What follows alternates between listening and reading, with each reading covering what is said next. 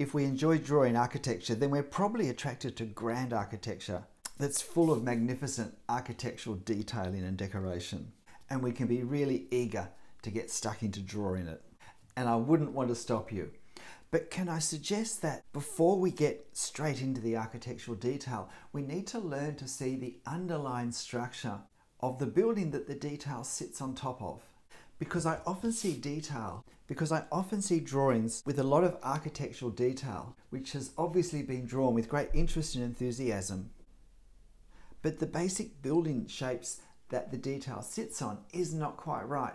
And it makes the whole drawing look not quite right, and it makes it often impossible to line up the detail the way it needs to line up with other parts of the drawing for the whole scene to really make sense. Before we start to add the pediments and the cornices and the columns and the domes, the arches and the sculptures, the entablatures, the bits that protrude out, we need to have a firm grasp of what the basic, simplest shape of the building is, and then how that basic shape has been changed before we get to the detail that sits on the top of it.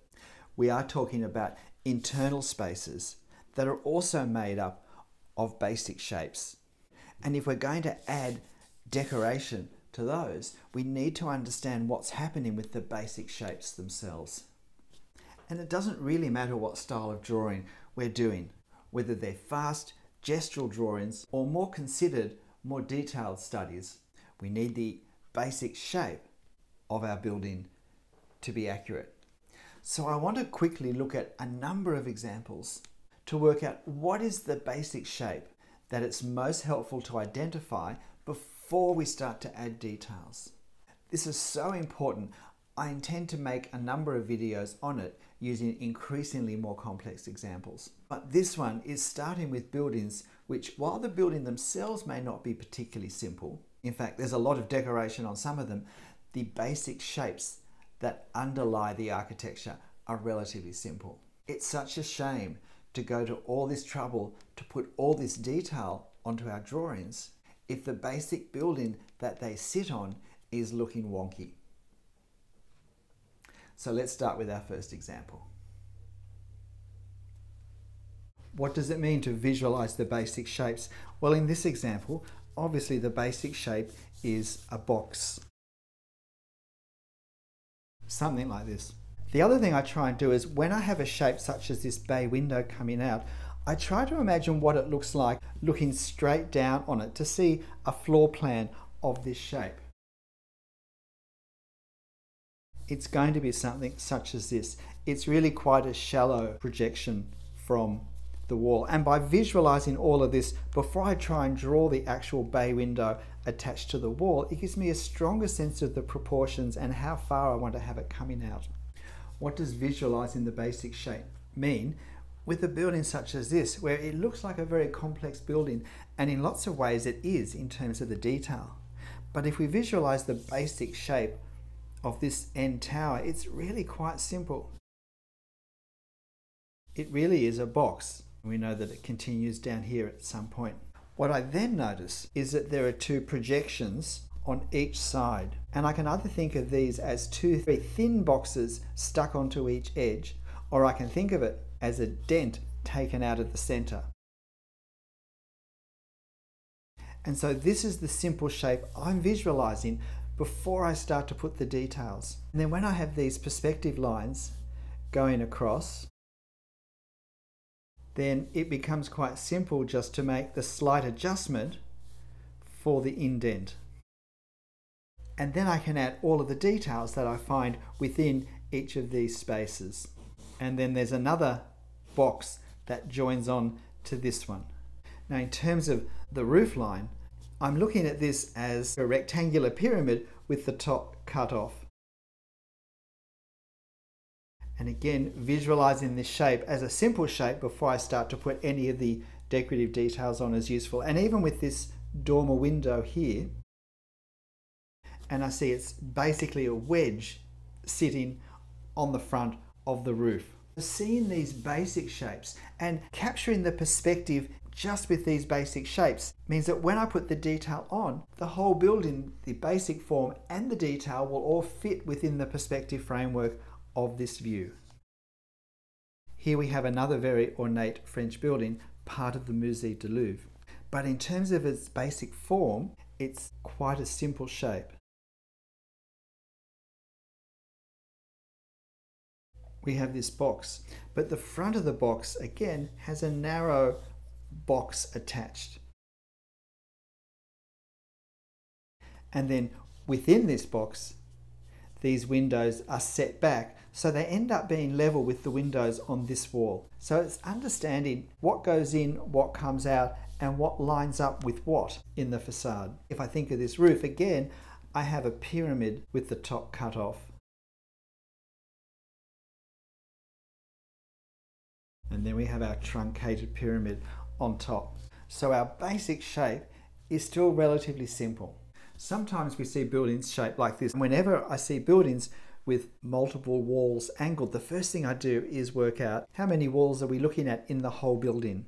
And I can see 1, 2, 3 walls here. I can also tell that these 2 walls we're seeing edge on. So there's 1, 2, 3, 4, 5 walls.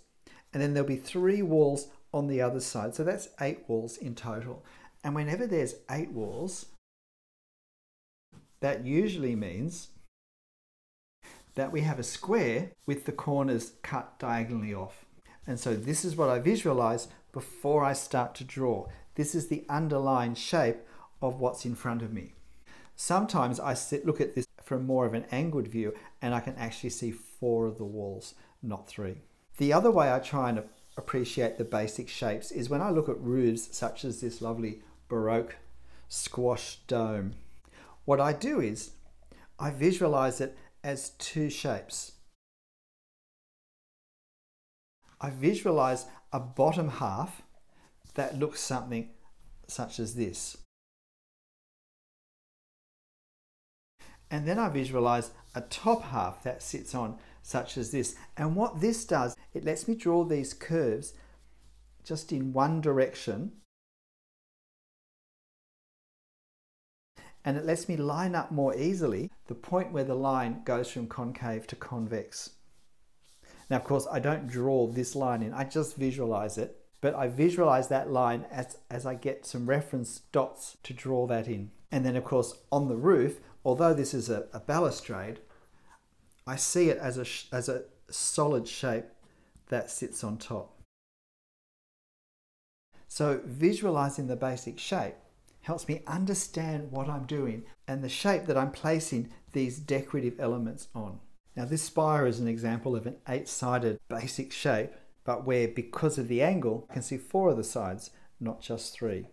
And on top therefore I have an 8-sided spire that sits within these walls. And then there's, if you like, an 8-sided collar that sits underneath.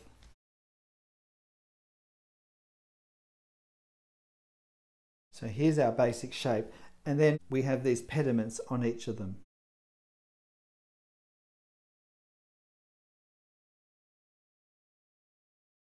And then our spire comes down and joins on in that fashion.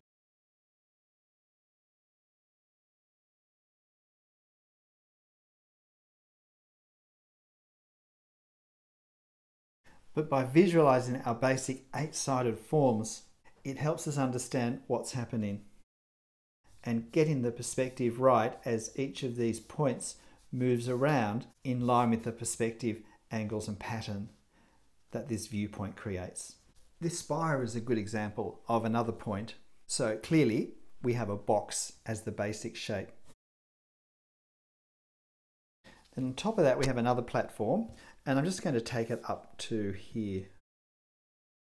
And then we have another box that sits on top. But if I look at it closely, I can see that this line aligns here, but it doesn't align with the top. So this third box is actually a smaller box. These ones actually forms one box.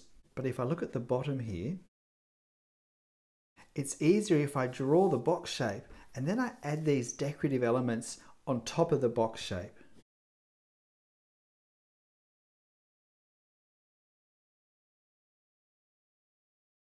And because I'm drawing this on this box structure, the alignment stays nicely in line.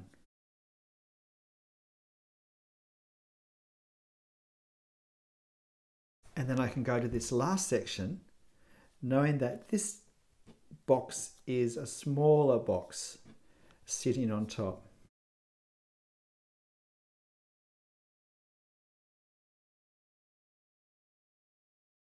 And now we have an 8-sided base here that this final decorative element sits on. And down here we have these basic shapes of these two cones. Now when I'm looking at this shape, again, I'm thinking of dividing it in two shapes where the curve changes direction. So I'm seeing a basic shape here of a bulbous shape. And then I change the direction where the curve changes direction.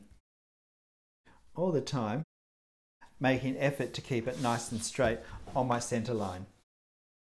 So by breaking this quite complex spire down into a series of shapes that are stepped up on top of each other, I make it a much simpler process in the end to draw. Now here is another relatively complex architectural structure. But again, what's the basic shape? It's a box. I think it's probably going to go a bit further than that. And then we have these structures on the front. The way I like to think of these is I think of these columns as a continuation of the base and the entablature. And so I think of this whole thing as a box that's stuck on.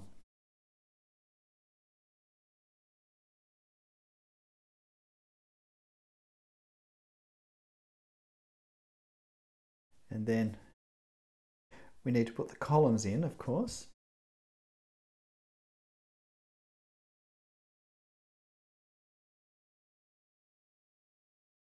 And then their wonderful Corinthian capitals will sit on top there. But by visualizing these as simpler blocky forms, lets me align all of this detail. And of course, even though there is a large overhanging cornice that comes up here, these structures actually continue and become the base for the sculptures that sit on top. And then there's another box that sits on top as well, with the sculptures on top. And then into this shape, we pierce it.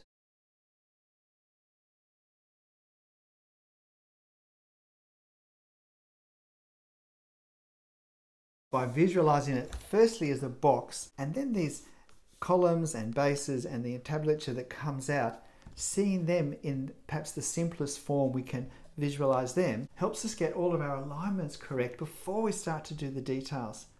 Let's look at this spire of a former church in Edinburgh. Down the bottom we can see we have a box. Then on top of the box we have this shape, which if we look carefully we can see is going to be one of our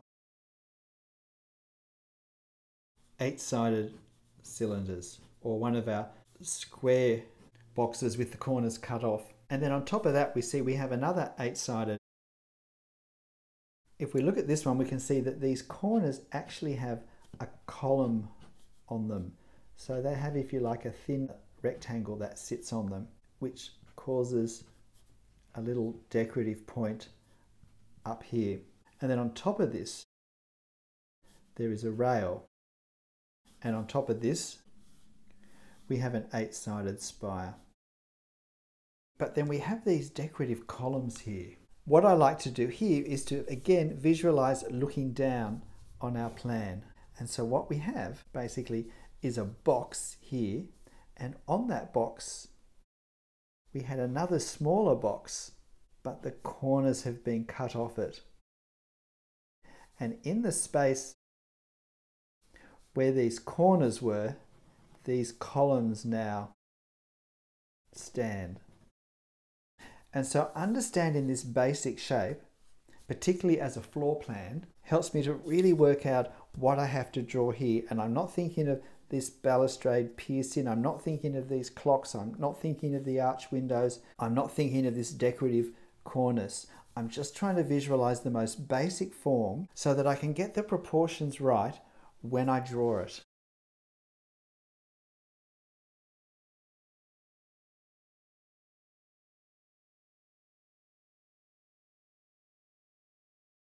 So now I have my octagonal prism sitting on top. And then on each of these corners, I have a column.